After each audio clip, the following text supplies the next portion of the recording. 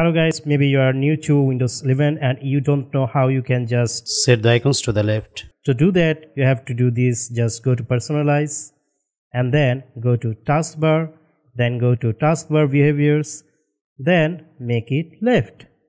Isn't it easy? Again, if you want to change this, again you can do it from here. Just click taskbar settings, then go to taskbar behaviors and make it again center, or you can make it left. Isn't it easy? So if you like this video, don't forget to subscribe. These are quick tips. See you soon. Bye.